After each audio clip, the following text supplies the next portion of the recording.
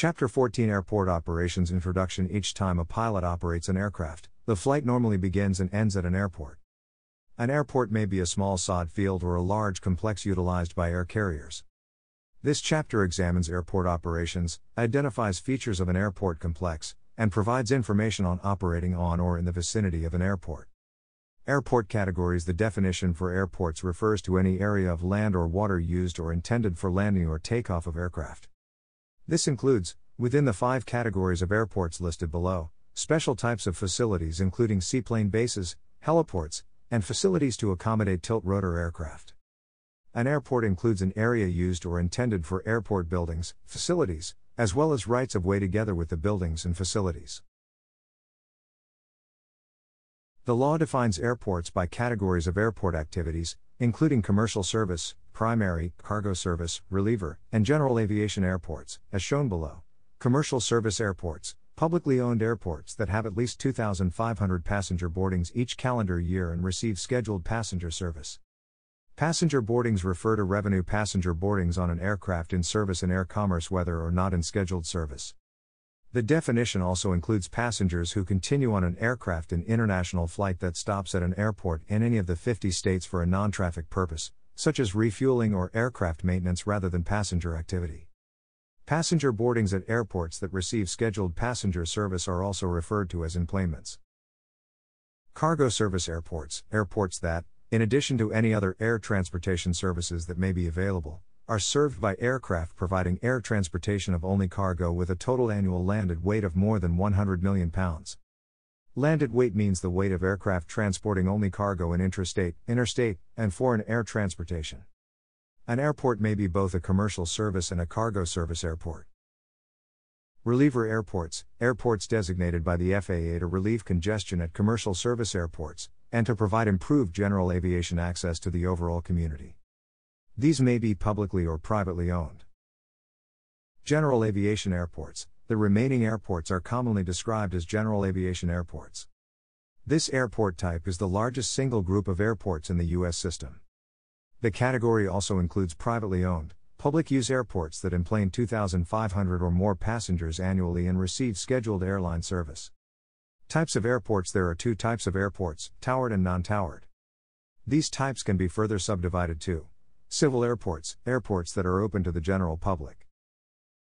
Military/federal government airports, airports operated by the military, National Aeronautics and Space Administration, NASA, or other agencies of the federal government.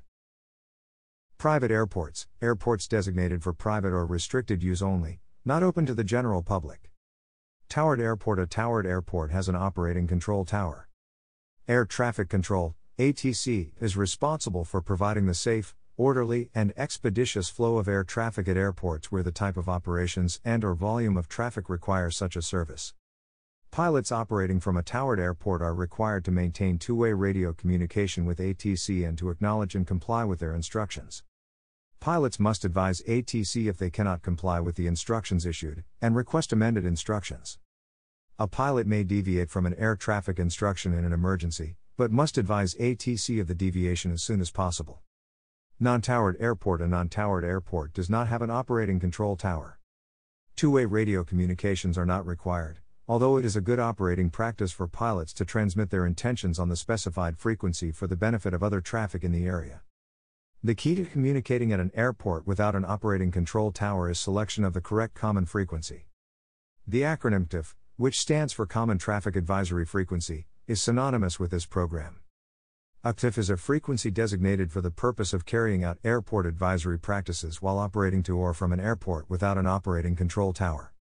The TIF may be a Universal Integrated Community, Unicom, Multicom, Flight Service Station, FSS, or tower frequency and is identified in appropriate aeronautical publications. Unicom is a non-government air/ground radio communication station that may provide airport information at public-use airports where there is no tower or FSS. On pilot request, Unicom stations may provide pilots with weather information, wind direction, the recommended runway, or other necessary information. If the Unicom frequency is designated as the TIF, it is identified in appropriate aeronautical publications. Figure 14:1 lists recommended communication procedures. More information regarding radio communications is provided later in this chapter. Non-towered airport traffic patterns are always entered at pattern altitude. How you enter the pattern depends upon the direction of arrival. The preferred method for entering from the downwind side of the pattern is to approach the pattern on a course 45 degrees to the downwind leg and join the pattern at midfield. There are several ways to enter the pattern if you're coming from the upwind leg side of the airport. One method of entry from the opposite side of the pattern is to announce your intentions and cross over midfield at least 500 feet above. Pattern altitude, normally 1,500 feet AGL. However, if large or turbine aircraft operate at your airport, it is best to remain 2,000 feet AGL so you are not in conflict with their traffic pattern. When well clear of the pattern, approximately 2 miles, scan carefully for traffic, descend to pattern altitude, then turn right to enter at 45 degrees to the downwind leg at midfield. Figure 14.2, an alternate method is to enter on a midfield crosswind at pattern altitude, carefully scan for traffic, announce your intentions, and then turn downwind. Figure 14.3, this technique should not be used if the pattern is busy. Always remember to give way to aircraft on the preferred 45 degrees entry and to aircraft already established on downwind. In either case, it is vital to announce your intentions, and remember to scan outside. Before joining the downwind leg, adjust your course or speed to blend into the traffic. Adjust power on the downwind leg, or sooner, to fit into the flow of traffic. Avoid flying too fast or too slow. Speeds recommended by the airplane manufacturer should be used. They will generally fall between 70 to 80 knots for fixed gear singles and 80 to 90 knots for high-performance retractable. Sources for airport data. When a pilot flies into a different airport, it is important to review the current data for that airport. This data provides the pilot with information, such as communication frequencies, services available, closed runways, or airport construction. 3 common sources of information are Aeronautical charts, Charts Supplement US, formerly Airport/Facility Directory, Notices to Airmen (NOTAMs), Automated Terminal Information Service, ATIS, Aeronautical charts. Aeronautical charts provide specific information on airports. Chapter 16, Navigation, contains an excerpt from an aeronautical chart and an aeronautical chart legend, which provides guidance on interpreting the information on the chart. Chart Supplement US, formerly Airport/Facility Directory, the Chart Supplement US, formerly Airport/Facility Directory, provides the most comprehensive information on a given airport. It contains information on airports, heliports, and seaplane bases that are open to the public. The Chart Supplement US is published in 7 books, which are organized by regions and are revised every 56 days. The Chart Supplement US is also available digitally at www.fa. Excerpt from a directory. For a complete listing of information provided in a Chart Supplement US and how the information may be decoded, refer to the legend sample located in the front of each Chart Supplement US. In addition to airport information, each Chart Supplement US contains information such as special notices, Federal Aviation Administration, FAA, and National Weather Service, NWS, telephone numbers, preferred instrument flight rules, IFR, routing, visual flight rules, VFR, waypoints, a listing of very high frequency, VHF, omnidirectional range, VOR, receiver checkpoints, aeronautical chart bulletins, land and hold short operations, LASSO, for selected airports, airport diagrams for selected towered airports, en route flight advisory service, EFAS, outlets, parachute jumping areas, and facility telephone numbers. It is beneficial to review a Chart Supplement US to become familiar with the information it contains. Notices to Airmen (NOTAM), time-critical aeronautical information, which is of a temporary nature or not sufficiently known in advance to permit publication, on aeronautical charts or in other operational publications, receives immediate dissemination by the NOTAM system. The NOTAM information could affect your decision to make the flight. It includes such information as taxiway and runway closures, construction, communications, changes in status of navigational aids, and other information essential to planned en route, terminal, or landing operations. Exercise good judgment and common sense by carefully regarding the information readily available in NOTAMs. Prior to any flight, pilots should check for any NOTAMs that could affect their intended flight. For more information on NOTAMs, refer back to Chapter 1, Pilot and Aeronautical Information section. Automated Terminal Information Service, ATIS. The Automated Terminal Information Service, ATIS, is a recording of the local weather conditions and other pertinent non-control information broadcast on a local frequency in a loop format. It is normally updated once per hour but is updated more often when changing local conditions warrant. Important information is broadcast on ATIS including weather, runways in use, specific ATC procedures, and any airport construction activity that could affect taxi planning. When the ATIS is recorded, it is given a code. This code is changed with every ATIS update. For example, ATIS Alpha is replaced by ATIS Bravo. The next hour, ATIS Charlie is recorded, followed by ATIS Delta and progresses down the alphabet. Prior to calling ATC, tune to the ATIS frequency and listen to the recorded broadcast. The broadcast ends with a statement containing the ATIS code. For example, advise on initial contact, you have information Bravo. Upon contacting the tower controller, state information Bravo is received. This allows the tower controller to verify the pilot has the current local weather and airport information without having to state it all to each pilot who calls. This also clears the tower frequency from being overtaken by the constant relay of the same information, which would result without an ATIS broadcast. The use of ATIS broadcasts at departure and arrival airports is not only a sound practice but a wise decision. Airport markings and signs. There are markings and signs used at airports that provide directions and assist pilots in airport operations. It is important for you to know the meanings of the signs, markings, and lights that are used on airports as surface navigational aids. All airport markings are painted on the surface, whereas some signs are vertical and some are painted on the surface. An overview of the most common signs and markings are described on the following pages. Additional information may be found in Chapter 2, Aeronautical Lighting and Other Airport Visual Aids, of the Aeronautical Information Manual, AIM. Runway markings and signs. Runway markings vary depending on the type of operations conducted at the airport. A basic VFR runway may only have centerline markings and runway numbers. Refer to Appendix C of this publication for an example of the most common runway markings that are found at airports. Since aircraft are affected by the wind during takeoffs and landings, runways are laid out according to the local prevailing winds. Runway numbers are in reference to magnetic north. Certain airports have 2 or even 3 runways laid out in the same direction. These are referred to as parallel runways and are distinguished by a letter added to the runway number, for example, runway 36 liters left, 36C center, and 36R right. Relocated runway threshold. It is sometimes necessary, due to construction or runway maintenance, to close only a portion of a runway. When a portion of a runway is closed, the runway threshold is relocated as necessary. It is referred to as a relocated threshold, and methods for identifying the relocated threshold vary. A common way for the relocated threshold to be marked is a 10-foot wide white bar across the width of the runway. Figure 14.5a and b. When the threshold is relocated, the closed portion of the runway is not available for use by aircraft for takeoff or landing, but it is available for taxi. When a threshold is relocated, it closes not only a set portion of the approach end of a runway, but also shortens the length of the opposite direction runway. Yellow arrowheads are placed across the width of the runway just prior to the threshold bar. Displaced threshold. A displaced threshold is a threshold located at a point on the runway other than the designated beginning of the runway. Displacement of a threshold reduces the length of runway available for landings. The portion of runway behind a displaced threshold is available for takeoffs in either direction, or landings from the opposite direction. A 10 feet wide white threshold bar is located across the width of the runway at the displaced threshold, and white arrows are located along the centerline in the area between the beginning of the runway and displaced threshold. White arrowheads are located across the width of the runway just prior to the threshold bar. Figure 14.6a and b.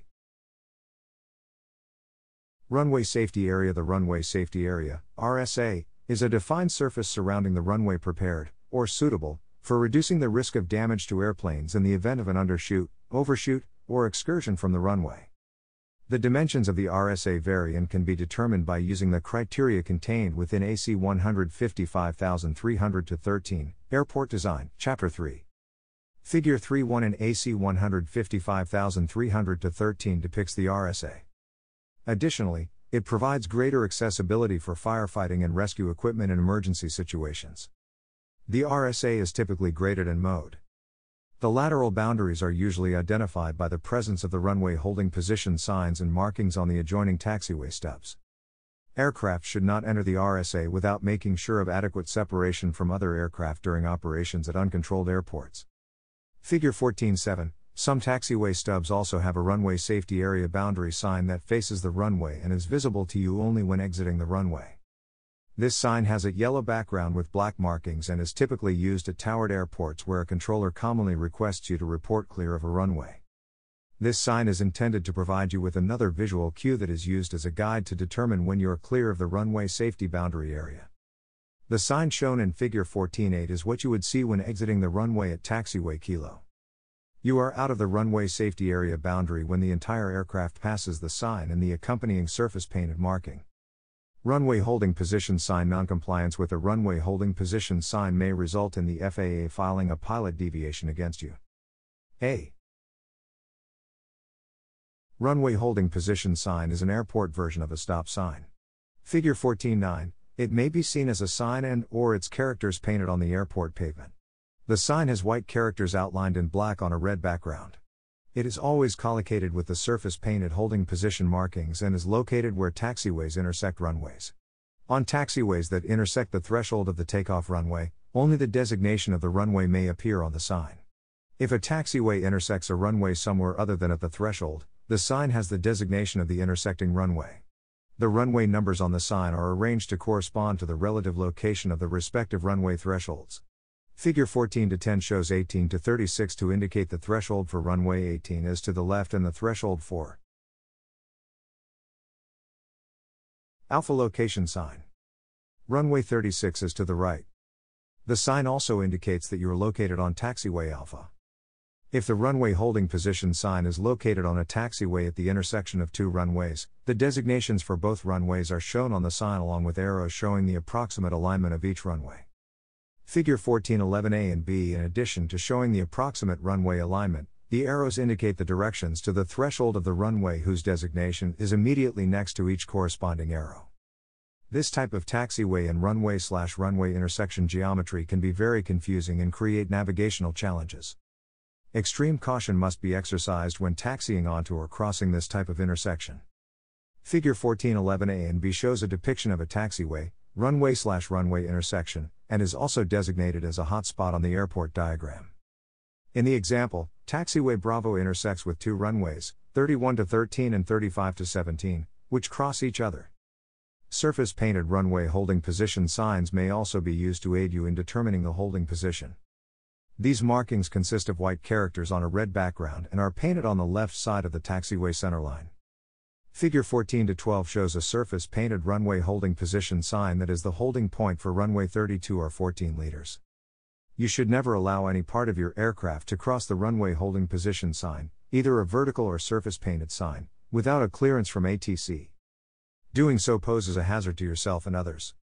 When the tower is closed or you are operating at a non-towered airport, you may taxi past a runway holding position sign only when the runway is clear of aircraft, and there are no aircraft on final approach. You may then proceed with extreme caution. Runway holding position marking noncompliance with a runway holding position marking may result in the FAA filing a pilot deviation against you. Runway holding position markings consist of 4 yellow lines, 2 solid and 2 dashed, that are painted on the surface and extend across the width of the taxiway to indicate where the aircraft should stop when approaching a runway. These markings are painted across the entire taxiway pavement, are in alignment, and are collocated with the holding position sign as described above. As you approach the runway, 2 solid yellow lines and 2 dashed lines will be visible.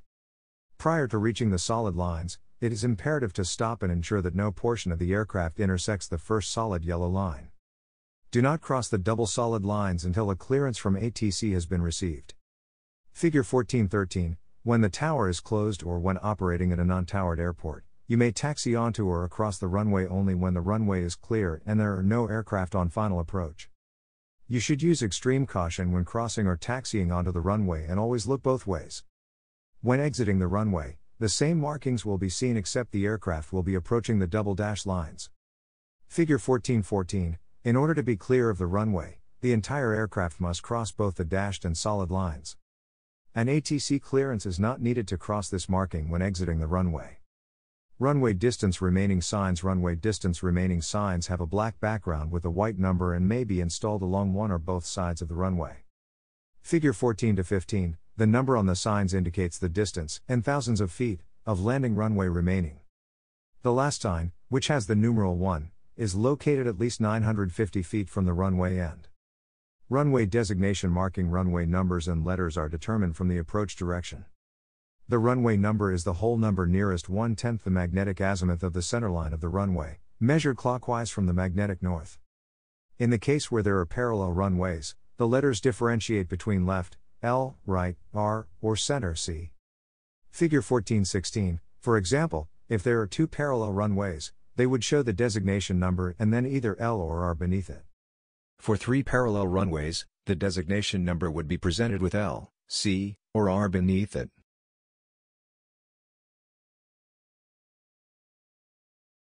Is required to cross. Land and hold short operations, LSO, when simultaneous operations, takeoffs and landings, are being conducted on intersecting runways. Land and hold short operations, LSO, may also be in effect. LSO is an ATC procedure that may require your participation and compliance. As pilot in command, PIC, you have the final authority to accept or decline any LSO clearance. If issued a land and hold short clearance, you must be aware of the reduced runway distances and whether or not you can comply before accepting the clearance. You do not have to accept a LSO clearance. Pilots should only receive a LSO clearance when there is a minimum ceiling of 1,000 feet and 3 statute miles of visibility. Runway holding position signs and markings are installed on those runways used for LSO. The signs and markings are placed at the LSO point to aid you in determining where to stop and hold the aircraft, and are located prior to the runway/runway intersection. Figure 1417, the holding position sign has a white inscription with black border around the numbers on a red background and is installed adjacent to the holding position markings. If you accept a land and hold short clearance, you must comply so that no portion of the aircraft extends beyond these hold markings. If receiving cleared to land instructions from ATC, you are authorized to use the entire landing length of the runway and should disregard any LSO holding position markings located on the runway. If you receive and accept LSO instructions, you must stop short of the intersecting runway prior to the LSO signs and markings. Below is a list of items which, if thoroughly understood and complied with, will ensure that LSO operations are conducted properly. No landing distance available. Be advised by ATC as to why LSO are being conducted. Know what signs and markings are at the LSO point. LSO are not authorized for student pilots who are performing a solo flight. At many airports, air carrier aircraft are not authorized to participate in LSO if the other aircraft is a general aviation aircraft. Generally, LSO are not authorized at night. LSO are not authorized on wet runways. Runway 36 or stop at the holding position prior to runway 23. Taxiway markings and signs. Taxiway direction signs have a yellow background and black characters, which identifies the designation or intersecting taxiways. Arrows indicate the direction of turn that would place the aircraft on the designated taxiway. Figure 14-18, direction signs are normally located on the left side of the taxiway and prior to the intersection. These signs and markings, with a yellow background and black characters, indicate the direction toward a different taxiway, leading off a runway, or out of an intersection. Figure 14-18 shows taxiway Delta and how taxiway Bravo intersects ahead at 90 degrees both left and right. Taxiway direction signs can also be displayed as surface painted markings. Figure 14-19 shows taxiway Bravo is proceeding straight ahead while taxiway Alpha turns to the right at approximately 45 degrees. Sign indicates a turn. The sign is located prior to the intersection. Figure 14-20A and B shows an example of a direction sign at a complex taxiway intersection. Figure 14-20A and B shows taxiway Bravo intersects with taxiway Sierra at 90 degrees, but at 45 degrees with taxiway Foxtrot. This type of array can be displayed with or without the taxiway location sign, which in this case would be taxiway Bravo. Enhanced taxiway centerline markings at most towered airports. The enhanced taxiway centerline marking is used to warn you of an upcoming runway. It consists of yellow dash lines on either side of the normal solid taxiway centerline, and the dashes extend up to 150 feet prior to a runway holding position marking. Figure 14-21A and B, they are used to aid you in maintaining awareness during surface movement to reduce runway incursions. Destination signs. Destination signs have black characters on a yellow background indicating a destination at the airport. These signs always have an arrow showing the direction of the taxi route to that destination. Figure 14-22, when the arrow on the destination sign indicates a turn, the sign is located prior to the intersection. Destinations commonly shown on these types of signs include runways, aprons, terminals, military areas, civil aviation areas, cargo areas, international areas, and fixed base operators. When the inscription for two or more destinations having a common taxi route are placed on a sign, the destinations are separated by a dot, and one arrow would be used as shown in Figure 1422. When the inscription on a sign contains two or more destinations having different taxi routes, each destination is accompanied by an arrow and separated from the other destinations on the sign with a vertical black message divider as shown in Figure 1423. The example shown in Figure 1423 shows two signs. The sign in the foreground explains that runway 20 threshold is to the left, and runways 32, 2, and 14 are to the right. The sign in the background indicates that you are located on taxiway Bravo and taxiway November will take you to those runways. Holding position signs and markings for an instrument landing system, ILS, critical area. The instrument landing system, ILS, broadcasts signals to arriving instrument aircraft to guide them to the runway. Each of these ILSs have critical areas that must be kept clear of all obstacles in order to ensure quality of the broadcast signal. At many airports, taxiways extend into the ILS critical area. Most of the time, this is of no concern. However, during times of poor weather, an aircraft on approach may depend on a good signal quality. When necessary, ATC will protect the ILS critical area for arrival instrument traffic by instructing taxiing aircraft to hold short of runway 20, ILS critical area. The ILS critical area hold sign is white characters, outlined in black, on a red background and is installed adjacent to the ILS holding position markings. Figure 1424. The holding position markings for the ILS critical area appear on the pavement as a horizontal yellow ladder extending across the width of the taxiway. When instructed to hold short of runway 20, ILS critical area, you must ensure no portion of the aircraft extends beyond these markings. Figure 14-25. If ATC does not instruct you to hold at this point, then you may bypass the ILS critical area hold position markings and continue with your taxi. Figure 1424 shows that the ILS hold sign is located on taxiway Golf and the ILS ladder hold position marking is adjacent to the hold sign. Figure 1421. A. Enhanced taxiway centerline marking. B. Enhanced taxiway centerline marking and runway holding position marking. Holding position markings for taxiway/taxiway intersections. Holding position markings for taxiway/taxiway intersections consist of a single dashed yellow line extending across the width of the taxiway. Figure 1426, they are painted on taxiways where ATC normally holds aircraft short of a taxiway intersection. When instructed by ATC hold short of taxiway X, you should stop so that no part of your aircraft extends beyond the holding position marking. When the marking is not present, you should stop your aircraft at a point that provides adequate clearance from an aircraft on the intersecting taxiway. Marking and lighting of permanently closed runways and taxiways. For runways and taxiways that are permanently closed, the lighting circuits are disconnected. The runway threshold, runway designation, and touchdown markings are obliterated and yellow X's are placed at each end of the runway and at 1,000-foot intervals. Temporarily closed runways and taxiways. For temporarily closed runways and taxiways, a visual indication is often provided with yellow X's or raised lighted yellow X's placed at each end of the runway. Depending on the reason for the closure, duration of closure, airfield configuration, and the existence and the hours of operation of an ATC tower, a visual indication may not be present.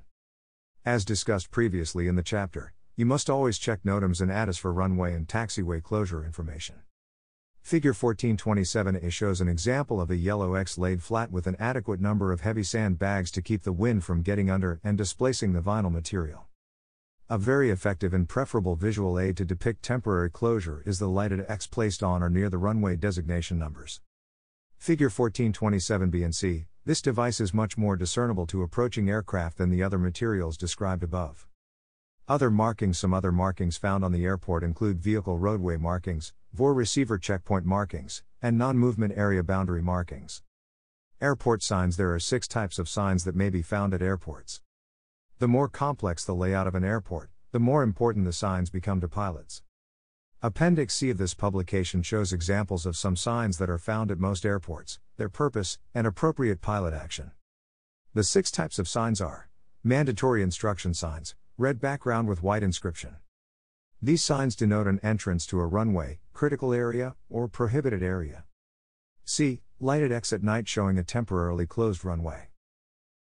Location signs, black with yellow inscription and a yellow border, no arrows.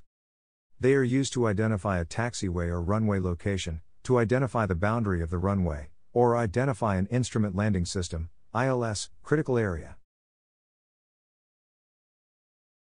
Direction signs, yellow background with black inscription. The inscription identifies the designation of the intersecting taxiways leading out of an intersection. Destination signs, yellow background with black inscription and arrows. These signs provide information on locating areas, such as runways, terminals, cargo areas, and civil aviation areas. Information signs, yellow background with black inscription. These signs are used to provide the pilot with information on areas that cannot be seen from the control tower, applicable radio frequencies, and noise abatement procedures. The airport operator determines the need, size, and location of these signs.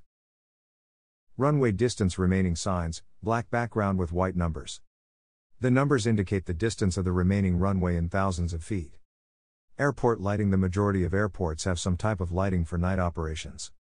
The variety and type of lighting systems depends on the volume and complexity of operations at a given airport. Airport lighting is standardized so that airports use the same light colors for runways and taxiways. Airport beacon. Airport beacons help a pilot identify an airport at night. The beacons are normally operated from dusk until dawn. Sometimes they are turned on if the ceiling is less than 1,000 feet and or the ground visibility is less than 3 statute miles, VFR minimums. However, there is no requirement for this, so a pilot has the responsibility of determining if the weather meets VFR requirements.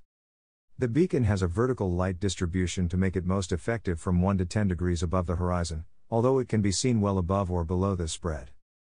The beacon may be an omnidirectional capacitor discharge device, or it may rotate at a constant speed, that produces the visual effect of flashes at regular intervals. The combination of light colors from an airport beacon indicates the type of airport.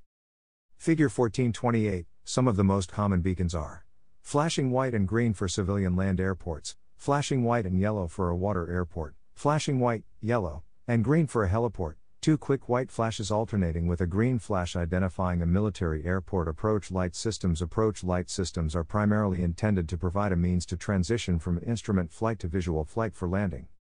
The system configuration depends on whether the runway is a precision or non-precision instrument runway.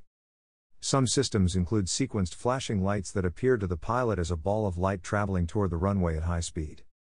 Approach lights can also aid pilots operating under VFR at night. Visual glide slope indicators. Visual glide slope indicators provide the pilot with glide path information that can be used for day or night approaches. By maintaining the proper glide path as provided by the system, a pilot should have adequate obstacle clearance and should touch down within a specified portion of the runway. Visual approach slope indicator, VASI installations are the most common visual glide path systems in use. The VASI provides obstruction clearance within 10 degrees of the extended runway centerline up to 4 nautical miles, (nm), from the runway threshold. The VASI consists of light units arranged in bars. There are 2-bar and 3-bar VASIs. The 2-bar VASI has near and far light bars and the 3-bar VASI has near, middle, and far light bars. 2-bar VASI installations provide one visual glide path that is normally set at 3 degrees. The 3-bar system provides 2 glide paths, the lower glide path normally set at 3 degrees, and the upper glide path 1/4 degree above the lower glide path. The basic principle of the VASI is that of color differentiation between red and white. Each light unit projects a beam of light, a white segment in the upper part of the beam and a red segment in the lower part of the beam. The lights are arranged so the pilot sees the combination of light shown in figure 1429 to indicate below, on, or above the glide path. Other glide path systems. A precision approach path indicator, PAPI, uses lights similar to the VASI system, except they are installed in a single row, normally on the left side of the runway. Figure 1430. A tricolor system consists of a single light unit projecting a 3-color visual approach path. Below the glide path is indicated by red, on the glide path is indicated by green, and above the glide path is indicated by amber. When descending below the glide path, there is a small area of dark amber. Pilots should not mistake this area for an above the glide path indication. Figure 1431, Pulsating VASIs normally consist of a single light unit projecting a two-color visual approach path into the final approach area of the runway upon which the indicator is installed. The on-glide path indication is a steady white light. The slightly below glide path indication is a steady red light. If the aircraft descends further below the glide path, the red light starts to pulsate.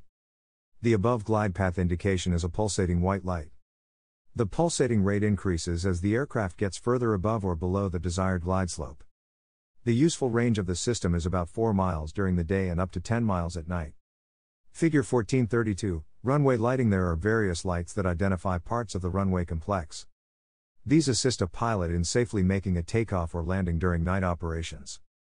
Runway End Identifier Lights, REIL, runway end identifier lights, REIL, are installed at many airfields to provide rapid and positive identification of the approach end of a particular runway.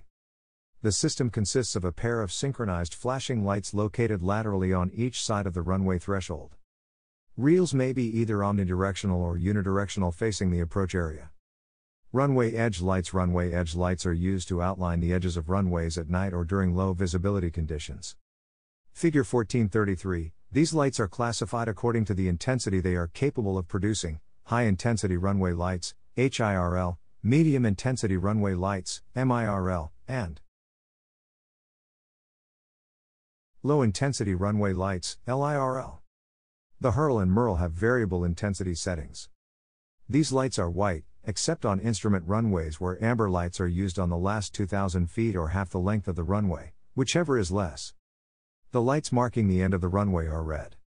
In runway lighting, runway centerline lighting system, RCLS, installed on some precision approach runways to facilitate landing under adverse visibility conditions. They are located along the runway centerline and are spaced at 50-foot intervals. When viewed from the landing threshold, the runway centerline lights are white until the last 3,000 feet of the runway. The white lights begin to alternate with red for the next 2,000 feet. For the remaining 1,000 feet of the runway, all centerline lights are red. Touchdown zone lights, TTZL, installed on some precision approach runways to indicate the touchdown zone when landing under adverse visibility conditions. They consist of 2 rows of transverse light bars disposed symmetrically about the runway centerline. The system consists of steady burning white lights that start 100 feet beyond the landing threshold and extend to 3,000 feet beyond the landing threshold or to the midpoint of the runway, whichever is less. Taxiway centerline leadoff lights provide visual guidance to persons exiting the runway. They are color-coded to warn pilots and vehicle drivers that they are within the runway environment or ILS critical area, whichever is more restrictive. Alternate green and yellow lights are installed, beginning with green, from the runway centerline to one centerline light position beyond the runway holding position or ILS critical area holding position. Taxiway centerline leaden lights provide visual guidance to persons entering the runway. These leaden lights are also color-coded with the same color pattern as leadoff lights to warn pilots and vehicle drivers that they are within the runway environment or ILS critical area, whichever is more conservative. The fixtures used for leaden lights are bidirectional, i.e., one side emits light for the leaden function while the other side emits light for the leadoff function. Any fixture that emits yellow light for the leadoff function also emits yellow light for the leaden function. Land and hold short lights, used to indicate the hold short point on certain runways which are approved for LSO. Land and hold short lights consist of a row of pulsing white lights installed across the runway at the hold short point. Where installed, the lights are on any time LSO is in effect. These lights are off when LSO is not in effect. Control of airport lighting. Airport lighting is controlled by ATC at towered airports. At non-towered airports, the lights may be on a timer, or where an FSS is located at an airport, the FSS personnel may control the lighting. A pilot may request various light systems be turned on or off and also request a specified intensity, if available, from ATC or FSS personnel. At selected non-towered airports, the pilot may control the lighting by using the radio. This is done by selecting a specified frequency and clicking the radio microphone.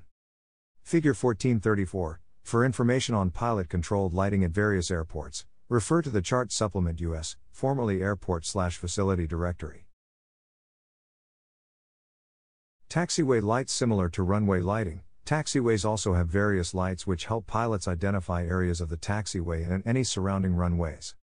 Omnidirectional taxiway lights outline the edges of the taxiway and are blue in color. At many airports, these edge lights may have variable intensity settings that may be adjusted by an ATC when deemed necessary or when requested by the pilot. Some airports also have taxiway centerline lights that are green in color. Clearance bar lights. Clearance bar lights are installed at holding positions on taxiways in order to increase the conspicuity of the holding position in low visibility conditions. They may also be installed to indicate the location of an intersecting taxiway during periods of darkness. Clearance bars consist of 3 and pavement steady burning yellow lights. Runway guard lights. Runway guard lights are installed at taxiway/runway intersections. They are primarily used to enhance the conspicuity of taxiway/runway intersections during low visibility conditions, but may be used in all weather conditions.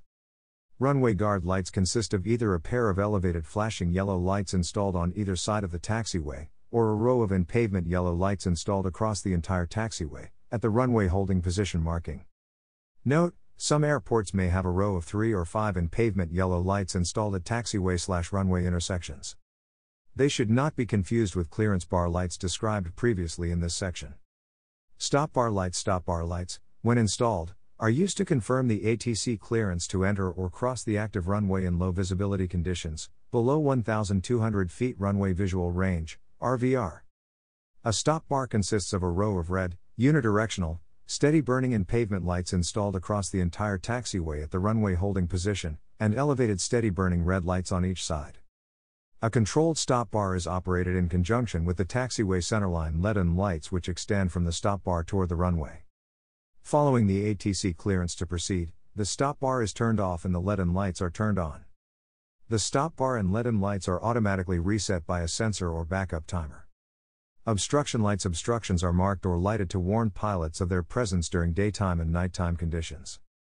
Obstruction lighting can be found both on and off an airport to identify obstructions. They may be marked or lighted in any of the following conditions. Red obstruction lights flash or emit a steady red color during nighttime operations, and the obstructions are painted orange and white for daytime operations.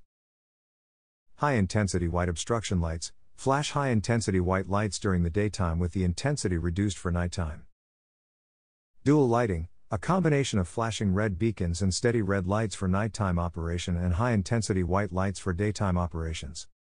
New lighting technology is a top priority of the FAA is to continue to enhance airport safety while maintaining airport capacity. Reducing runway incursions is a major component of this effort. Runway incursions develop quickly and without warning during routine traffic situations on the airport surface, leaving little time for corrective action. The Runway Status Lights (RWSL) system is designed to provide a direct indication to you that it is unsafe to enter a runway, cross a runway, or take off from or land on a runway when the system is activated. Runway status lights are red in color and indicate runway status only. They do not indicate clearance to enter a runway or clearance to take off. The RWSL system provides warning lights on runways and taxiways, illuminating when it is unsafe to enter, cross, or begin takeoff on a runway. Currently, there are 2 types, runway entrance lights, REL, and takeoff hold lights, THL. Figures 14 to 35 and 14 to 36, REL provide a warning to aircraft crossing or entering a runway from intersecting taxiways that there is conflicting traffic on the runway. THL provide a warning signal to aircraft in position for takeoff that the runway is occupied and is unsafe to take off. As of 2016, the RWSL system is operational at 14 of the nation's busiest airports, with 3 more airports scheduled to receive the system by 2017. Wind direction indicators. It is important for a pilot to know the direction of the wind. At facilities with an operating control tower, this information is provided by ATC. Information may also be provided by FSS personnel either located at a particular airport or remotely available through a remote communication outlet, RCO, or by requesting information on active at airports that have the capacity to receive and broadcast on this frequency. When none of these services is available, it is possible to determine wind direction and runway in use by visual wind indicators. A pilot should check these wind indicators even when information is provided on the TIF at a given airport, because there is no assurance that the information provided is accurate. The wind direction indicator can be a wind cone, wind sock tetrahedron, or wind T. These are usually located in a central location near the runway and may be placed in the center of a segmented circle, which identifies the traffic pattern direction if it is other than the standard left-hand pattern. Figures 14 to 37 and 14 to 38 The wind sock is a good source of information since it not only indicates wind direction but allows the pilot to estimate the wind velocity and/or gust factor. The wind sock extends out straighter in strong winds and tends to move back and forth when the wind is gusting. Wind tees and tetrahedrons can swing freely and align themselves with the wind direction. Since a wind tee or tetrahedron can also be manually set to align with the runway in use, a pilot should also look at the wind sock for wind information, if one is available. Traffic patterns at airports without an operating control tower. A segmented circle visual indicator system, if installed, is designed to provide traffic pattern information. Figure 1438, usually located in a position affording maximum visibility to pilots in the air and on the ground and providing a centralized location for other elements of the system. The segmented circle consists of the following components: wind direction indicators, landing direction indicators, landing strip indicators, and traffic pattern indicators. A tetrahedron is installed to indicate the direction of landings and takeoffs when conditions at the airport warrant its use. It may be located at the center of a segmented circle and may be lighted for night operations. The small end of the tetrahedron points in the direction of landing. Pilots are cautioned against using a tetrahedron for any purpose other than as an indicator of landing direction. At airports with control towers, the tetrahedron should only be referenced when the control tower is not in operation. Tower instructions supersede tetrahedron indications. Landing strip indicators are installed in pairs and are used to show the alignment of landing strips. Figure 1438, traffic pattern indicators are arranged in pairs in conjunction with landing strip indicators and used to indicate the direction of turns when there is a variation from the normal left traffic pattern. If there is no segmented circle installed at the airport, traffic pattern indicators may be installed on or near the end of the runway. At most airports and military air bases, traffic pattern altitudes for propeller-driven aircraft generally extend from 600 feet to as high as 1,500 feet above ground level (AGL). Pilots can obtain the traffic pattern altitude for an airport from the Chart Supplement US, formerly Airport/Facility Directory. Also, traffic pattern altitudes for military turbojet aircraft sometimes extend up to 2,500 feet AGL. Therefore, pilots of en route aircraft should be constantly on alert for other aircraft in traffic patterns and avoid these areas whenever possible. When operating at an airport, traffic pattern altitudes should be maintained unless otherwise required by the applicable distance from cloud criteria according to Title 14 of the Code of Federal Regulations, 14 CFR, Part 91, Section 91.155. Additional information on airport traffic pattern operations can be found in Chapter 4, Air Traffic Control, of the AIM. Pilots can find traffic pattern information and restrictions, such as noise abatement in the Chart Supplement US, formerly Airport/Facility Directory. Example, key to traffic pattern operations, single runway 1. Enter pattern in level flight, abeam the midpoint of the runway, at pattern altitude. 1000 AGL is recommended pattern altitude unless otherwise established. Figure 1439. The landing runway on downwind leg. Figure 1439-3. Complete turn to final at least 1/4 mile from the runway.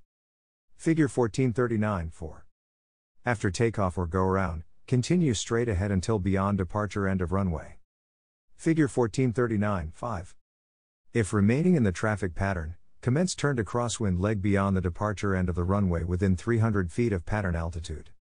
Figure 1439-6.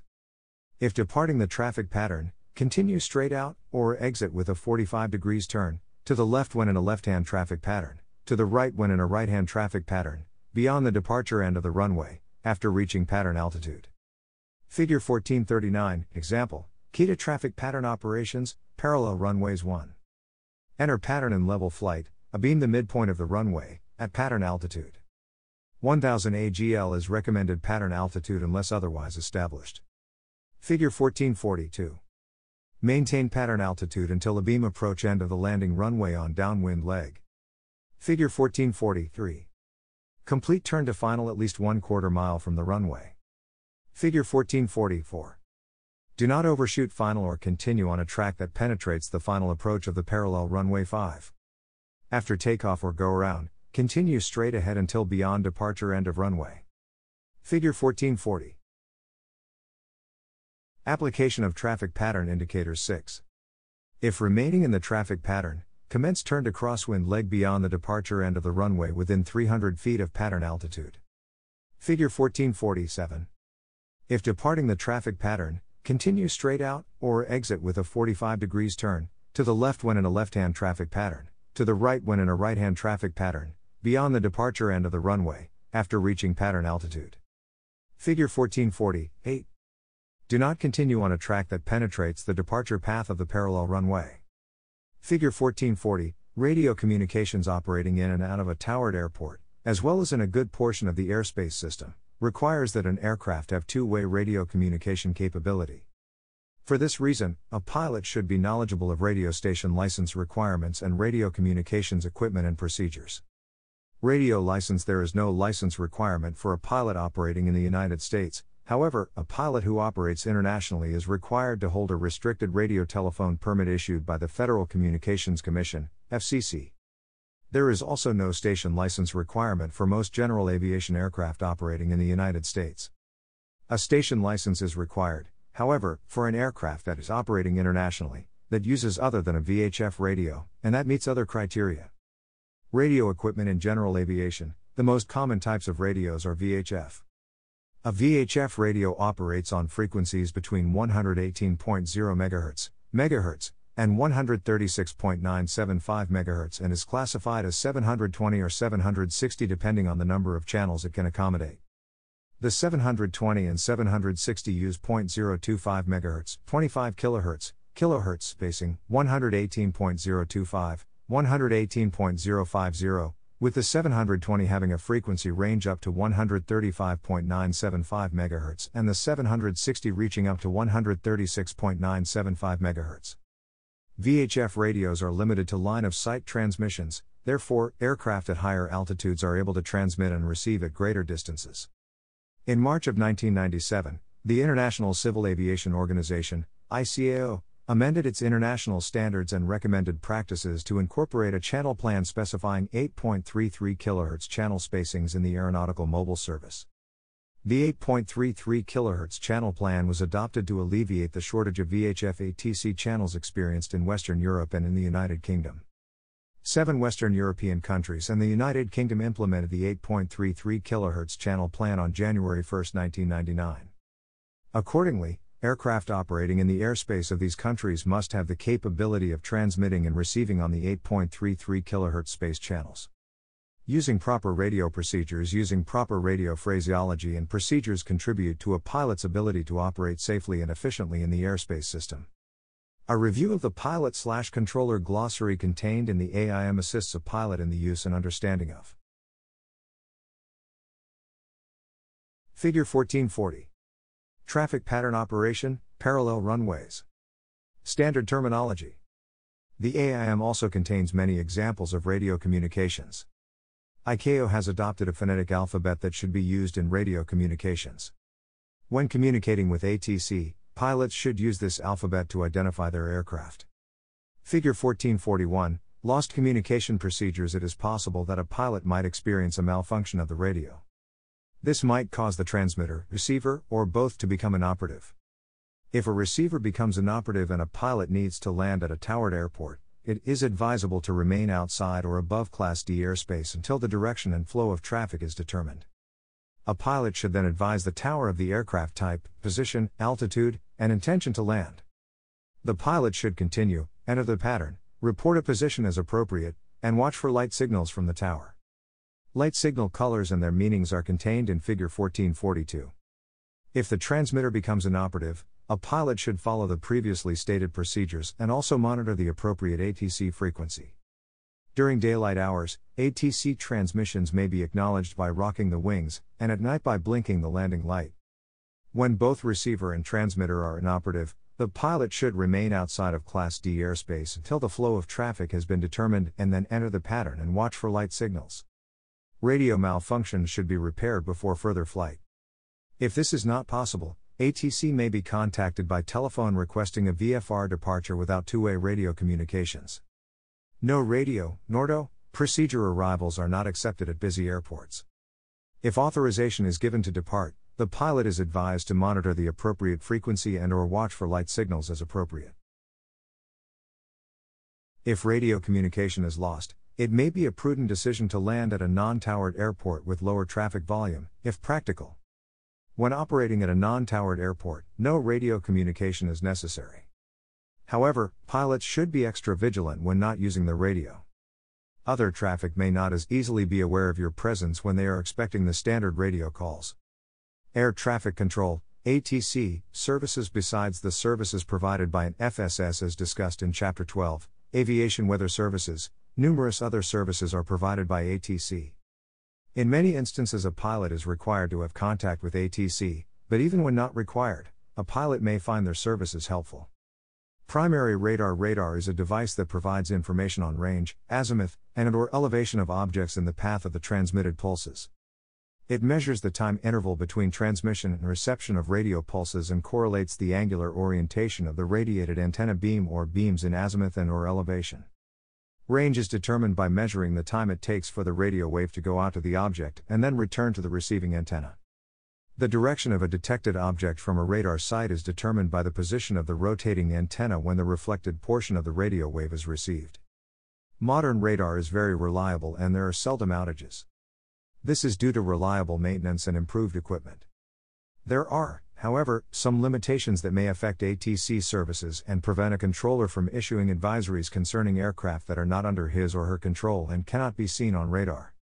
The characteristics of radio waves are such that they normally travel in a continuous straight line unless they are bent by atmospheric phenomena, such as temperature inversions, reflected or attenuated by dense objects such as heavy clouds and precipitation, or screened by high terrain features. Radar signals degrade over distance, cannot penetrate through solid objects such as mountains, and the fastest radar updates every 4.7 seconds.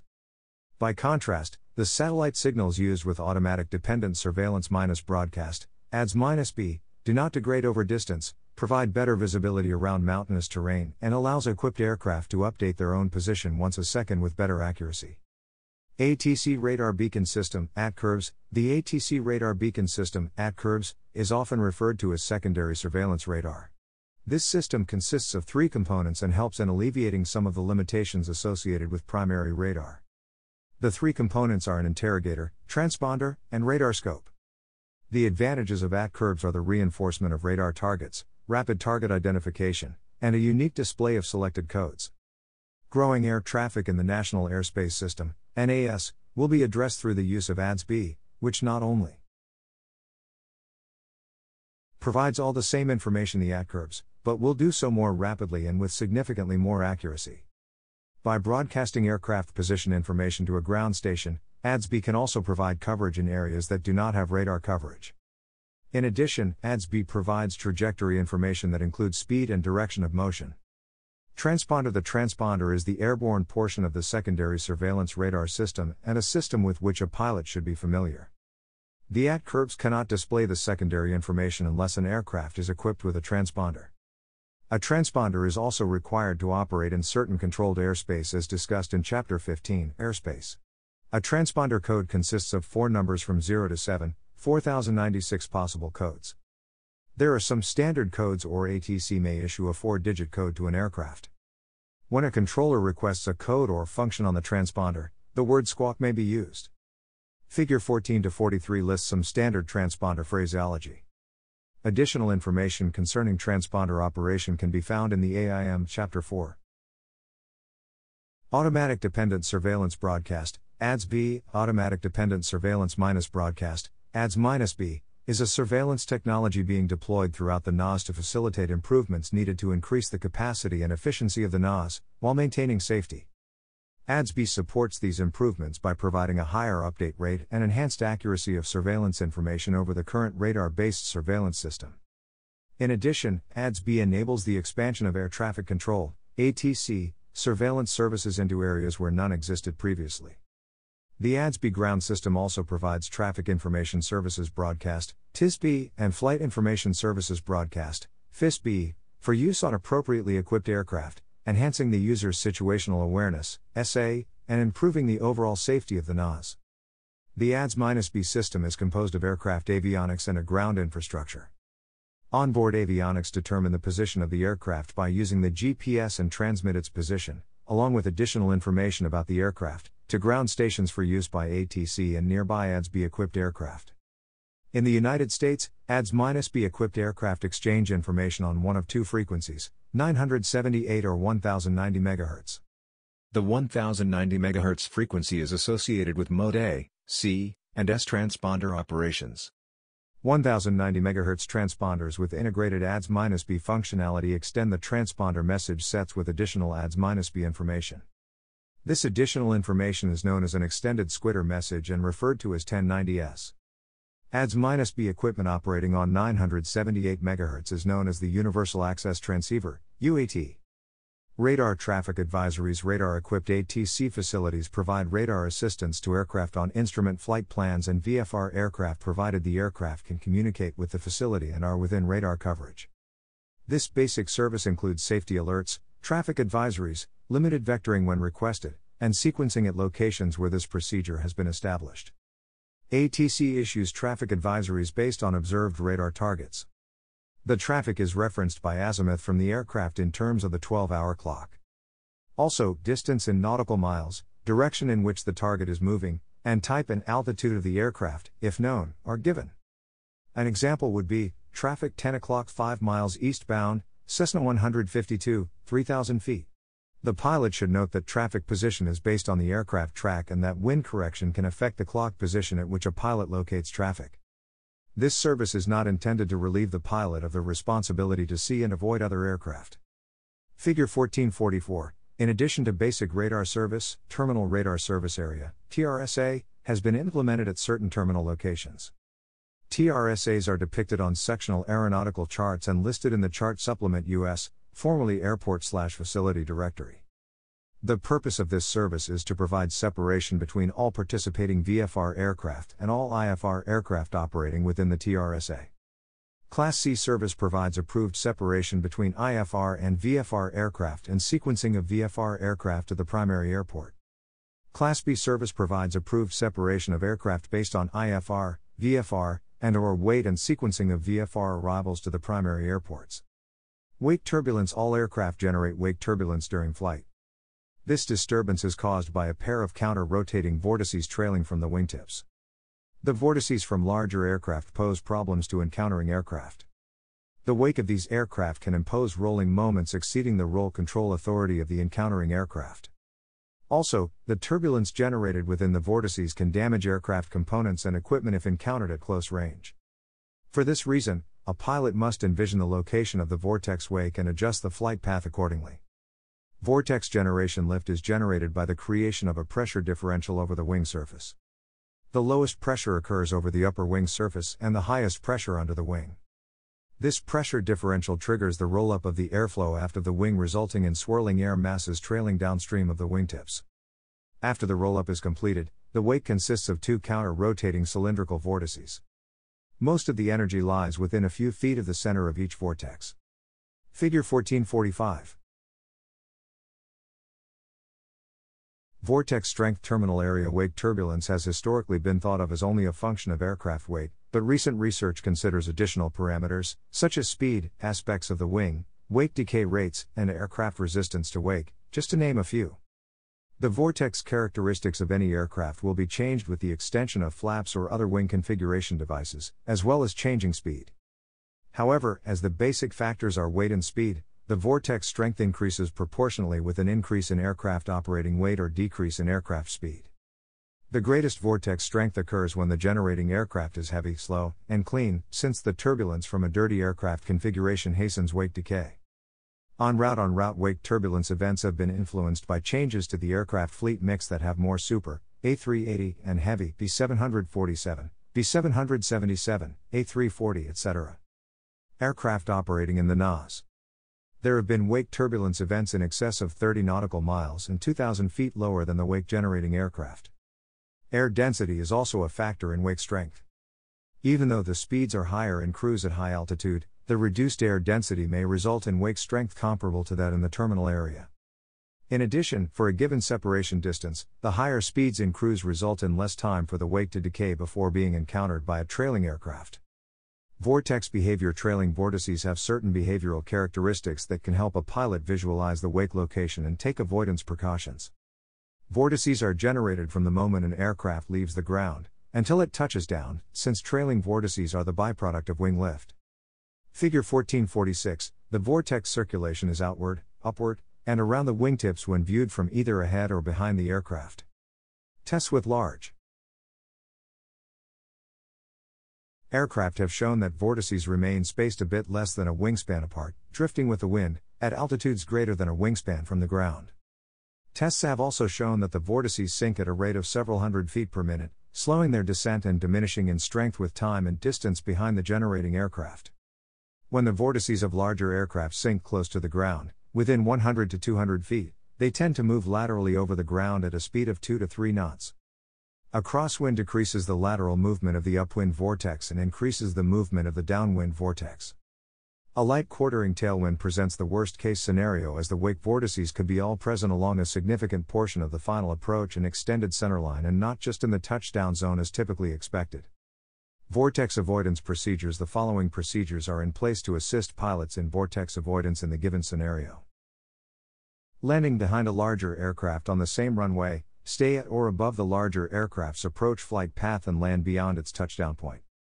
Figure 1447A, landing behind a larger aircraft on a parallel runway closer than 2,500 feet, consider the possibility of drift and stay at or above the larger aircraft's final approach flight path and note its touchdown point. Figure 1447B, landing behind a larger aircraft on crossing runway, cross above the larger aircraft's flight path. Landing behind a departing aircraft on the same runway, land prior to the departing aircraft's rotating point. Landing behind a larger aircraft on a crossing runway, note the aircraft's rotation point and, if that point is past the intersection, continue and land prior to the intersection. If the larger aircraft rotates prior to the intersection, avoid flight below its flight path. Abandon the approach unless a landing is ensured well before reaching the intersection. Figure 1447C. Departing behind a large aircraft, rotate prior to the large aircraft's rotation point and climb above its climb path until turning clear of the wake. For intersection takeoffs on the same runway, be alert to adjacent larger aircraft operations, particularly upwind of the runway of intended use.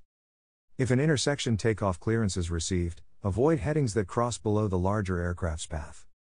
If departing or landing after a large aircraft executing a low approach, missed approach, or touch-and-go landing, since vortices settle and move laterally near the ground, the vortex hazard may exist along the runway and in the flight path, particularly in a quartering tailwind. It is prudent to wait at least 2 minutes prior to a takeoff or landing. En route, it is advisable to avoid a path below and behind a large aircraft, and if a large aircraft is observed above on the same track, change the aircraft position laterally and preferably upwind. Collision avoidance. Title 14 of the CFR Part 91 has established right-of-way rules, minimum safe altitudes, and VFR cruising altitudes to enhance flight safety. The pilot can contribute to collision avoidance by being alert and scanning for other aircraft. This is particularly important in the vicinity of an airport. Effective scanning is accomplished with a series of short, regularly spaced eye movements that bring successive areas of the sky into the central visual field. Each movement should not exceed 10 degrees, and each should be observed for at least 1 second to enable detection. Although back and forth eye movements seem preferred by most pilots, each pilot should develop a scanning pattern that is most comfortable and then adhere to it to assure optimum scanning. Even if entitled to the right-of-way, a pilot should yield if another aircraft seems too close. Clearing procedures. The following procedures and considerations are in place to assist pilots in collision avoidance under various situations. Before takeoff, prior to taxiing onto a runway or landing area in preparation for takeoff, pilots should scan the approach area for possible landing traffic, executing appropriate maneuvers to provide a clear view of the approach areas. Climbs and descents. During climbs and descents in flight conditions that permit visual detection of other traffic, pilots should execute gentle banks left and right at a frequency that permits continuous visual scanning of the airspace. Straight and level. During sustained periods of straight and level flight, a pilot should execute appropriate clearing procedures at periodic intervals. Traffic patterns. Entries into traffic patterns while descending should be avoided. Traffic at VOR sites. Due to converging traffic, sustained vigilance should be maintained in the vicinity of VORs and intersections. Training operations. Vigilance should be maintained and clearing turns should be made prior to a practice. Maneuver. During instruction, the pilot should be asked to verbalize the clearing procedures, call out clear left, right, above, and below. High-wing and low-wing aircraft have their respective blind spots. The pilot of a high-wing aircraft should momentarily raise the wing in the direction of the intended turn and look for traffic prior to commencing the turn. The pilot of a low-wing aircraft should momentarily lower the wing and look for traffic prior to commencing the turn. Pilot deviations, PDs. A pilot deviation, PD, is an action of a pilot that violates any federal aviation regulation. While PDs should be avoided, the regulations do authorize deviations from a clearance in response to a traffic alert and collision avoidance system resolution advisory.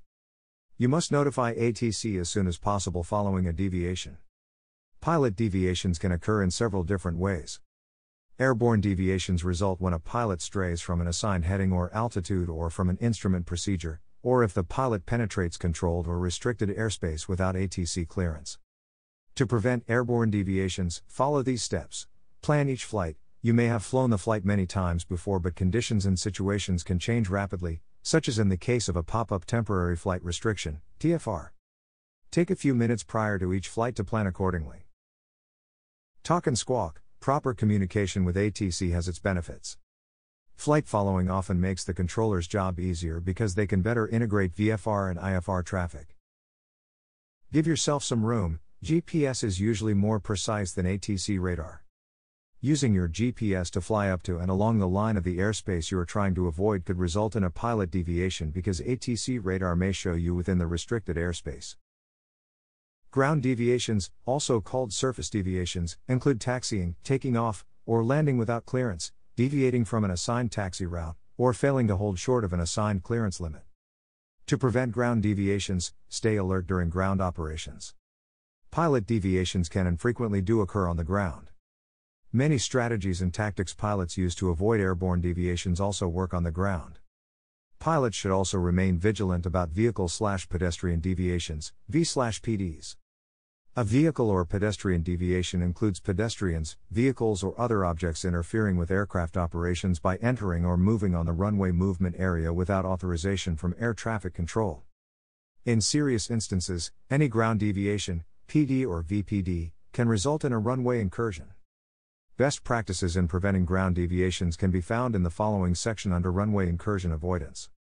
Runway incursion avoidance. A runway incursion is any occurrence in the airport runway environment involving an aircraft, vehicle, person, or object on the ground that creates a collision hazard or results in a loss of required separation with an aircraft taking off, intending to take off, landing, or intending to land. It is important to give the same attention to operating on the surface as in other phases of flights. Proper planning can prevent runway incursions and the possibility of a ground collision. A pilot should always be aware of the aircraft's position on the surface at all times and be aware of other aircraft and vehicle operations on the airport. At times, towered airports can be busy and taxi instructions complex. In this situation, it may be advisable to write down taxi instructions. The following are some practices to help prevent a runway incursion. Read back all runway crossing and/or hold instructions. Review airport layouts as part of pre-flight planning, before descending to land and while taxiing, as needed. Know airport signage. Review NOTAM for information on runway/taxiway closures and construction areas. Request progressive taxi instructions from ATC when unsure of the taxi route. Check for traffic before crossing any runway hold line and before entering a taxiway. Turn on aircraft lights and the rotating beacon or strobe lights while taxiing. When landing, clear the active runway as soon as possible, then wait for taxi instructions before further movement. Study and use proper phraseology in order to understand and respond to ground control instructions. Write down complex taxi instructions at unfamiliar airports. Approximately 3 runway incursions occur each day at towered airports within the United States. The potential that these numbers present for a catastrophic accident is unacceptable. The following are examples of pilot deviations, operational incidents, OI and vehicle driver deviations that may lead to runway incursions. Pilot deviations: crossing a runway hold marking without clearance from ATC, taking off without clearance, landing without clearance. Operational incidents, OI: clearing an aircraft onto a runway while another aircraft is landing on the same runway, issuing a takeoff clearance while the runway is occupied by another aircraft or vehicle driver deviations: crossing a runway hold marking without ATC clearance according to FAA data, Approximately 65% of all runway incursions are caused by pilots. Of the pilot runway incursions, FAA data shows almost half of those incursions are caused by GA pilots. Causal factors of runway incursions. Detailed investigations of runway incursions over the past 10 years have identified 3 major areas contributing to these events: failure to comply with ATC instructions, lack of airport familiarity, nonconformance with standard operating procedures. Clear, concise, and effective pilot/controller communication is paramount to safe airport surface operations. You must fully understand and comply with all ATC instructions. It is mandatory to read back all runway hold short instructions verbatim. Taxiing on an unfamiliar airport can be very challenging, especially during hours of darkness or low visibility. A request may be made for progressive taxi instructions, which include step-by-step taxi routing instructions. Ensure you have a current airport diagram, remain heads up with eyes outside, and devote your entire attention to surface navigation per ATC clearance. All checklists should be completed while the aircraft is stopped. There is no place for non-essential chatter or other activities while maintaining vigilance during taxi. Figure 1448, Runway confusion. Runway confusion is a subset of runway incursions and often results in you unintentionally taking off or landing on a taxiway or wrong runway. Generally, you are unaware of the mistake until after it has occurred. In August 2006, the flight crew of a commercial regional jet was cleared for takeoff on runway 22 but mistakenly lined up and departed on runway 26, a much shorter runway. As a result, the aircraft crashed off the end of the runway. Causal factors of runway confusion. There are 3 major factors that increase the risk of runway confusion and can lead to a wrong runway departure: airport complexity, close proximity of runway thresholds, joint use of a runway as a taxiway. Not only can airport complexity contribute to a runway incursion, it can also play a significant role in runway confusion. If you are operating at an unfamiliar airport and need assistance in executing the taxi clearance, do not hesitate to ask ATC for help. Always carry a current airport diagram and trace or highlight your taxi route to the departure runway prior to leaving the ramp. If you are operating from an airport with runway thresholds in close proximity to one another, exercise extreme caution when taxiing onto the runway. Figure 1449 shows a perfect example of a taxiway leading to multiple runways that may cause confusion. If departing on runway 36, ensure that you set your aircraft heading bug to 360 degrees, and align your aircraft to the runway heading to avoid departing from the wrong runway. Before adding power, make one last instrument scan to ensure the aircraft heading and runway heading are aligned. Under certain circumstances, it may be necessary to use a runway as a taxiway. For example, during airport construction, some taxiways may be closed, requiring rerouting of traffic onto runways. In other cases, departing traffic may be required to back taxi on the runway in order to utilize the full runway length. Runway incursion. It is important to remain extremely cautious and maintain situational awareness, SA. When instructed to use a runway as a taxiway, do not become confused and take off on the runway you are using as a taxiway. ATC Instructions. Title 14 of the Code of Federal Regulations, 14 CFR, Part 91, Section 91.123 requires you to follow all ATC clearances and instructions. Request clarification if you are unsure of the clearance or instruction to be followed. If you are unfamiliar with the airport or unsure of a taxi route, ask ATC for a progressive taxi. Progressive taxi requires the controller to provide step-by-step taxi instructions. The final decision to act on ATC's instruction rests with you. If you cannot safely comply with any of ATC's instructions, inform them immediately by using the word unable. There is nothing wrong with telling a controller that you are unable to safely comply with the clearance. Another way to mitigate the risk of runway incursions is to write down all taxi instructions as soon as they are received from ATC. Figure 1450. It is also helpful to monitor ATC clearances and instructions that are issued to other aircraft. You should be especially vigilant if another aircraft has a similar sounding call sign, so there is no mistake about who ATC is contacting or to whom they are giving instructions and clearances. Read back your complete ATC clearance with your aircraft call sign. This gives ATC the opportunity to clarify any misunderstandings and ensure that instructions were given to the correct aircraft. If, at any time, there is uncertainty about any ATC instructions or clearances, ask ATC to say again or ask for progressive taxi instructions. ATC instructions: hold short. The most important sign and marking on the airport is the hold sign and hold marking. These are located on a stub taxiway leading directly to a runway. They depict the holding position or the location where the aircraft is to stop so as not to enter the runway environment. Figure 1451, for example, Figure 1452 shows the holding position sign and marking for runway 13 and runway 31. When ATC issues a hold short clearance, you are expected to taxi up to, but not cross any part of the runway holding marking. At a towered airport, runway hold markings should never be crossed without explicit ATC instructions. Do not enter a runway at a towered airport unless instructions are given from ATC to cross, take off from, or line up and wait on that specific runway. ATC is required to obtain a read back from the pilot of all runway hold short instructions. Therefore, you must read back the entire clearance and hold short instruction, to include runway identifier and your call sign. Traffic before crossing the hold position marking. Figure 1453 shows an example of a controller's taxi and hold short instructions and the reply from the pilot. ATC instructions, explicit runway crossing. As of June 30, 2010, ATC is required to issue explicit instructions to cross or hold short of each runway. Instructions to cross a runway are normally issued one at a time, and an aircraft must have crossed the previous runway before another runway crossing is issued. Exceptions may apply for closely spaced runways that have less than 1,000 feet between centerlines. This applies to all runways to include active, inactive, or closed. Figure 1454 shows communication between ATC and a pilot who is requesting a taxi clearance.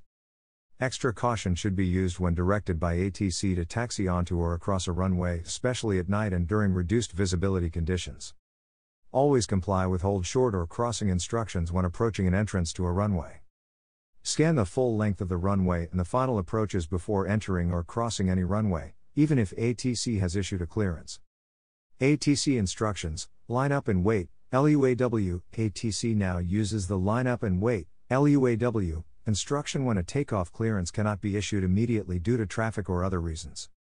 The words line up and wait have replaced position and hold in directing you to taxi onto a runway and await takeoff clearance. An ATC instruction to line up and wait is not a clearance for takeoff.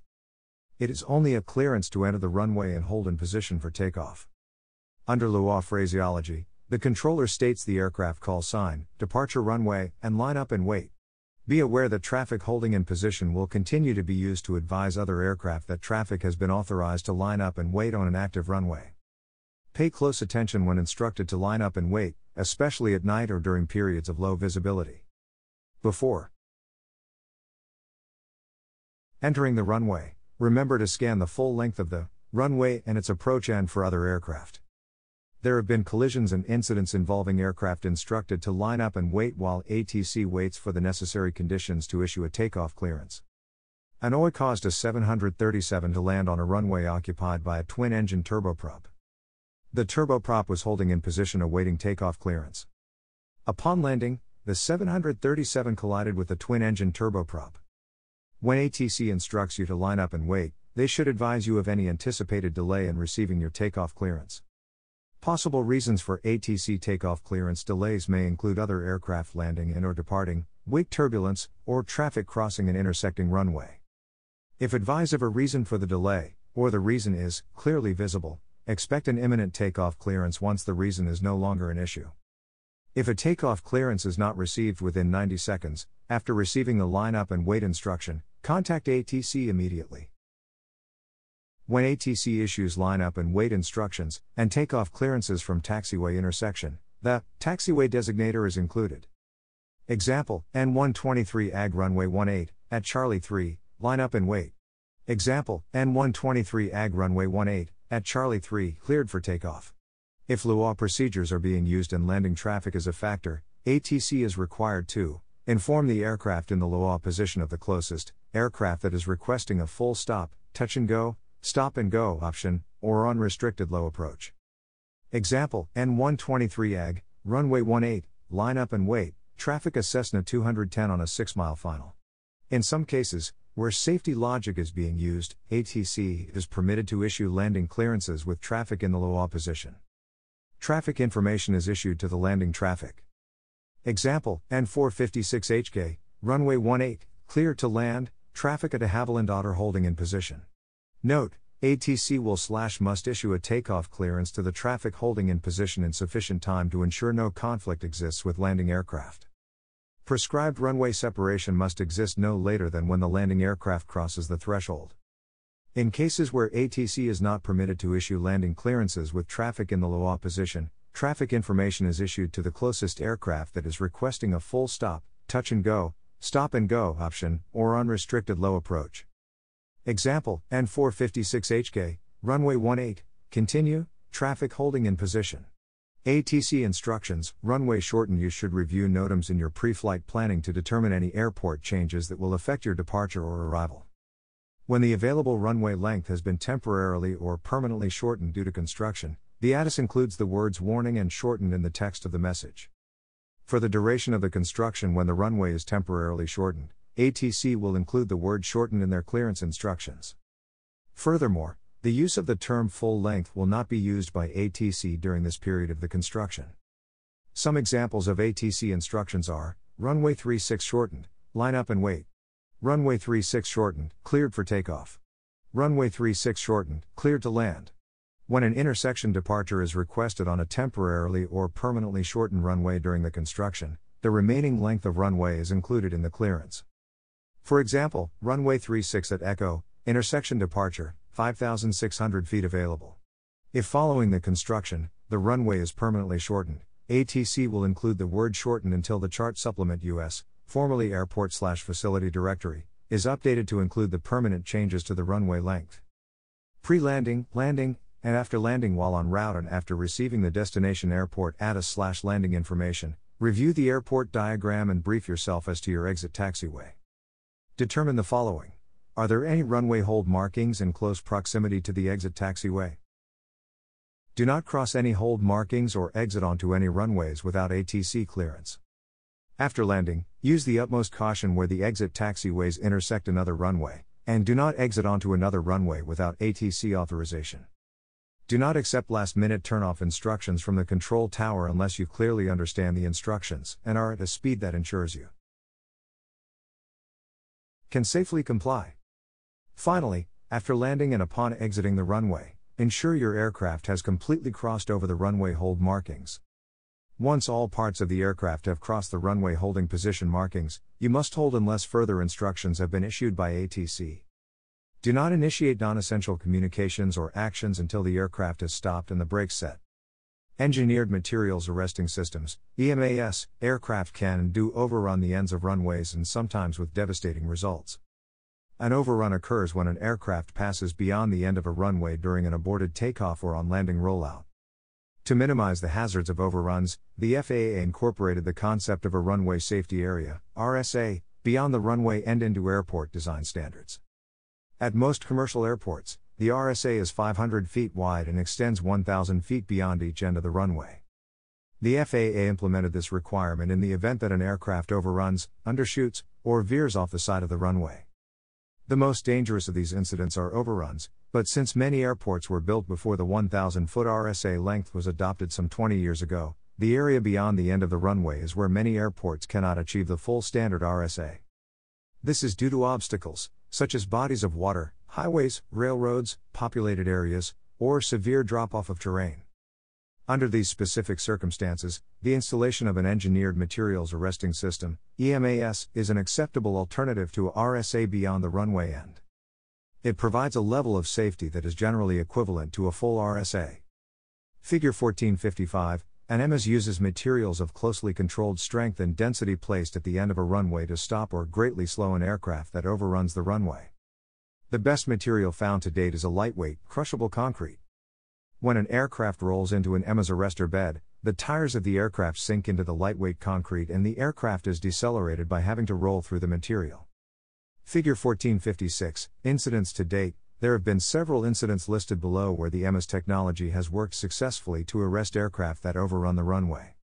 All cases have resulted in minimal to no damage to the aircraft. The only known injury was an ankle injury to a passenger during egress following the arrestment. Figure 1457, May 1999, a Saab 340 commuter aircraft overran the runway at John F. Kennedy International Airport, JFK. May 2003, a cargo McDonnell Douglas, MD-11 overran the runway at JFK. January 2005, a Boeing 747 overran the runway at JFK.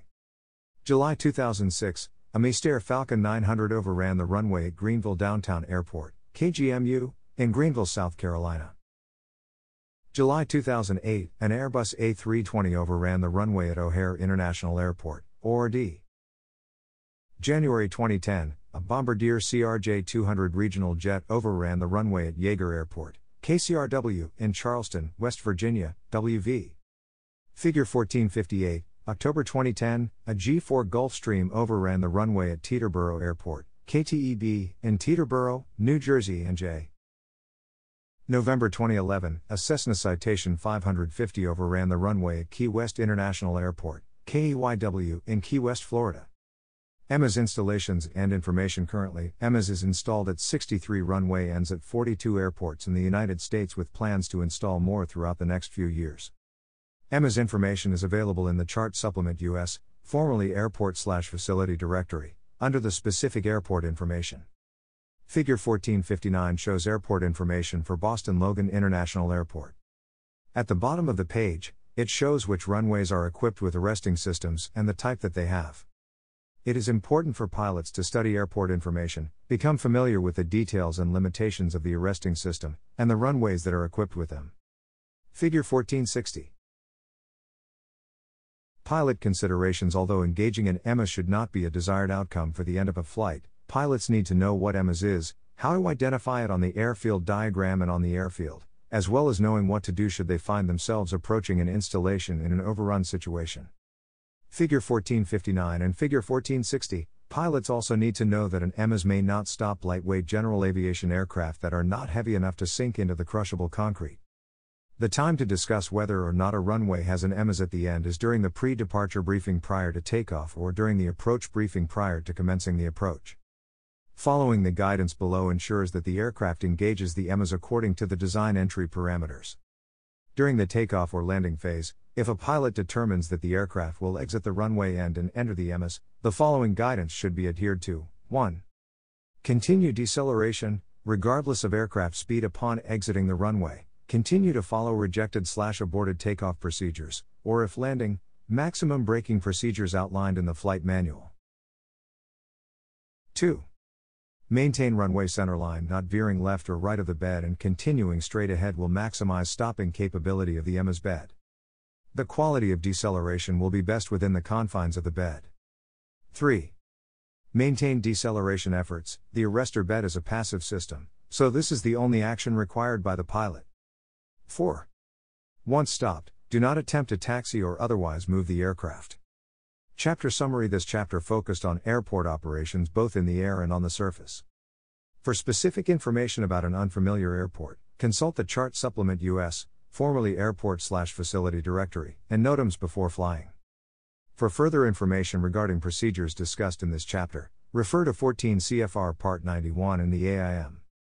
By adhering to established procedures, both airport operations and safety are enhanced. This chapter is also designed to help you attain an understanding of the risks associated with surface navigation, and is intended to provide you with basic information regarding the safe operation of aircraft at towered and non-towered airports. This chapter focuses on the following major areas: runway incursion overview, taxi route planning, taxi procedures, communications, airport signs, markings and lighting. The chapter identifies best practices to help you avoid errors that may potentially lead to runway incursions. Although the chapter pertains mostly to surface movements for single pilot operations, all of the information is relevant for flight crew operations as well. Additional information about surface operations is available through the following sources: Federal Aviation Administration, FAA, Runway Safety website, www.fa.gov/go/runway safety, FAA National Aeronautical Navigation Services, Aeronav, formerly known as the National Aeronautical Charting Office, NACO, www.gov/air_traffic/flight_info/aeronav, Chart Supplement US, formerly Airport/Facility Directory, www.fa.gov/air_traffic/flight_info/aeronav/digital_products/DAF/search/automatic terminal information service, ATIS, notice to airmen NOTAMs, http://www.fa.gov/pilots/flt_plan/NOTAMs, advisory circular, AC, 91-73, Part 91 and Part 135, Single Pilot and Flight School Procedures During Taxi Operations, Aeronautical Information Manual, AIMWWW.fa.gov/air_traffic/publication/@pub/aim/AC12074, Parts 91, 121, 125, and 135, Flight Crew Procedures During Taxi Operations. Facility Directory.